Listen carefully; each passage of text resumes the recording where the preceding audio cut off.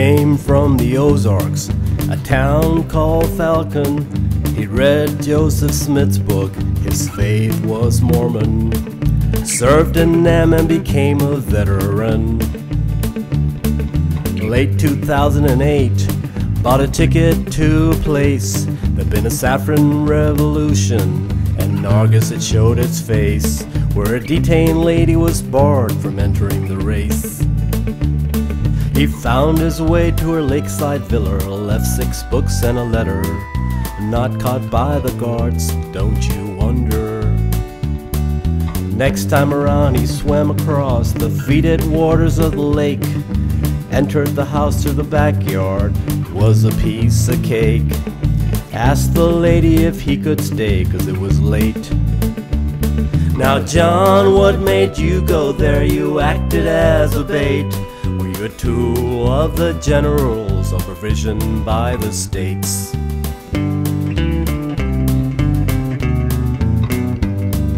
Riot police ring the prison for the trial in May. He for trespassing and she for harboring this American, they say. With trumped up charges in jail they had to stay.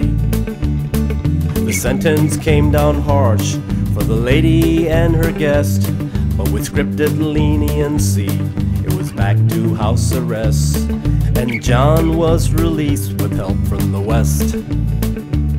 As she spent 18 months in seclusion, nothing came of the sanctions, and from her neighbors there was limited reaction.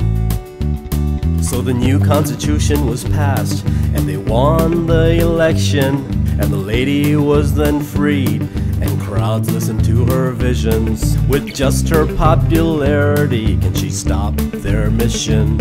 Now John, what made you go there? You acted as a bait. Were you a tool of the generals, or provisioned by the states? Oh John, you're back home right now, free to say and do what you please, but as uninvited guests you cause our people much grief.